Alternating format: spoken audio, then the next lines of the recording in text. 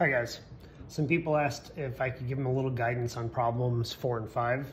So I went ahead and printed out a sheet for 4. It says a physics student skis down a hill, accelerating at a constant 2 meters per second squared. If it takes her 15 seconds to reach the bottom, what is the length of the slope? So we went ahead and drew a picture of a skier on the hill. We'll mark that at 0 meters. Let's say down the slope is a positive direction. We were given 2 meters per second squared, which is the rate of acceleration, 15 seconds, which is our change in time, and they want us to find the length of the slope. In other words, how far she's going to go down the hill. So we're going to look at for the change in position. We were asked to sketch out position versus time and velocity versus time graphs for this. So if we've got somebody starting at rest and speeding up in a positive direction, we're just going to have that. Our velocity versus time graph is here, which 15 seconds is this value, but we don't know the maximum velocity. We could calculate it, I guess, if we know the rate of acceleration and that. So we could go ahead and figure out the final velocity from the acceleration. But I thought we could use that big equation we started with the other day, with change of position equals 1/2 the acceleration times the change in time squared. Now that originally came with plus a velocity at time 0, but we're going to assume that her starting velocity is 0 from rest, right? So let's decide that starting velocity is 0. So we can just plug it in from there and go. The acceleration was 2 meters per second squared times our change in time, which is 15 seconds, which has to be squared. Keeping all this the same, 2 meters per second squared. 15 seconds times 15 seconds is 225 seconds squared. And our change of position, 1/2 of 2 is 1, and 1 times 225 is 225 meters per second squared times seconds squared cancel out, and the length of the slope is 225 meters. For the second one down here, it says a dog runs down a driveway with an initial speed of 5 meters per second for 8 seconds and uniformly increases the speed. Well, let's think about what that's going to look like. You have the dog. Well, that's going to be an ugly dog.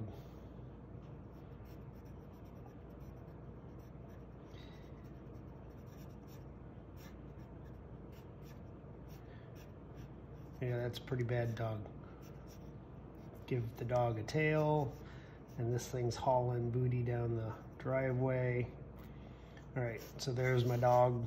And let's say it starts at 0 meters. It's moving in a positive direction. I'm thinking about the velocity versus time graph first. So if you move at a constant velocity and then speed up, that means it would go at a constant velocity for a while. And then at 8 seconds, it speeds up to double the velocity, which I guess is 10. And that's over the next 5 seconds, so that'd be the 13-second mark. Let's see, our position versus time graph would be what? Constant velocity and then speeding up.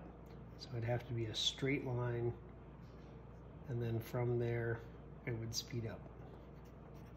So our position versus time graph would be a straight line and then a top open curve.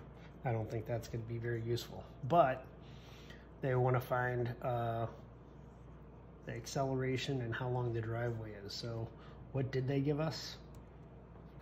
Velocity at time 0, 5 meters per second.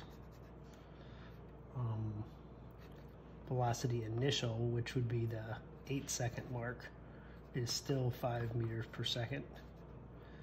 And then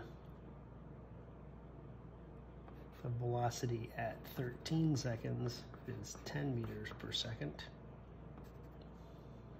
So we're going to have 2 change of times here. We're going to have change in time 1 is 8 seconds, and change in time 2 is 5 seconds. And they want us to find the acceleration and find the displacement. Well, the acceleration would only be for phase 2, right? And for phase 2, we have a starting velocity, a final velocity, and a change in time. So that's how you could find the acceleration.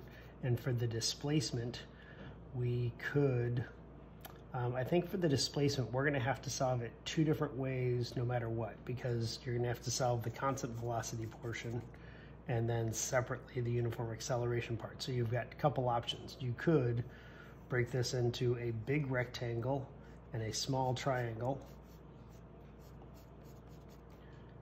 and add those shapes together, or you'd have to calculate the change of position for the constant velocity part and then use the equation, the full equation from up here to calculate the change in position during the accelerating part. I hope that helps.